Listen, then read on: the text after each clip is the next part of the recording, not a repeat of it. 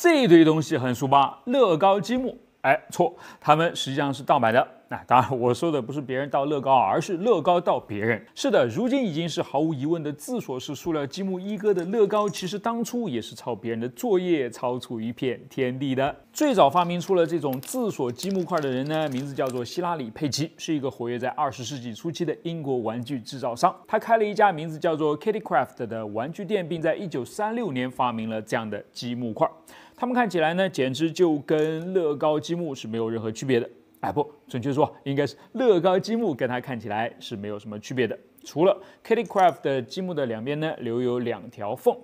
它们有2个用处啊，一个是用来插窗户和门之类的零件的，另一个就是掩盖瑕疵。在当时没有那么精准的生产工艺下面呢，保证让每块积木都能够彼此拼合。看到了没？这条缝呢，能够让积木块更加容易变形，因此就能够容得下稍微偏大一丢丢的别的积木了。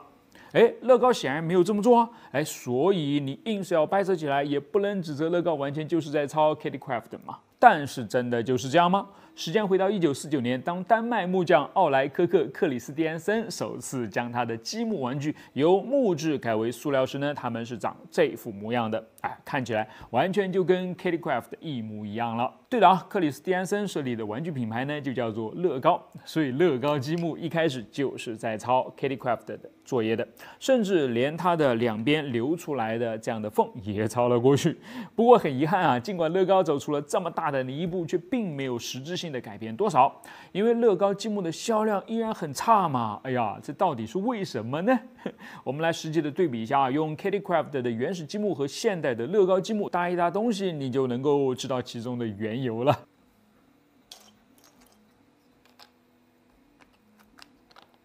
Kittycraft 或者说是一开始的乐高砖块之间的连接并不坚固，轻轻一掰就展开了，根本就无法施展积木的魔法嘛，因为你永远无法用它来放心的拼出一座灯塔、一架飞机或者是一辆汽车了。而现代的乐高砖块呢，咬合力道正好，既能够轻松的插进去，也能够牢牢的粘一块，构建的可能性呢，因此就被无限放大了，当然就很吸引人嘛。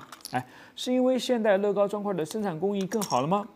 这方面的原因呢，一定是有的啊，但是最根本的秘密藏在砖块的背面。你看，这是一个 Kittycraft 的砖块的背面，中间是空心的，而这是一块现代乐高砖块的背面，它的中间不是空的啊，而是长着这样的圆柱了。而这些圆柱呢，就为乐高砖块提供了更多的接触点，就使得拼合的紧密度大增，就让乐高积木足以完成更多的挑战，成为其无法匹敌的核心竞争力。是的，尽管你可以说乐高一开始就是在模仿别人，但是他后来的成功靠的却是这个更为关键的一步，而这一步呢，的确是乐高自己走出来的。所以有的时候啊，哪怕一丁点的改变呢，也能够让结局变得截然不同。而有的时候，从模仿别人开始，并没有什么可耻的，只要你别就此止步就行了。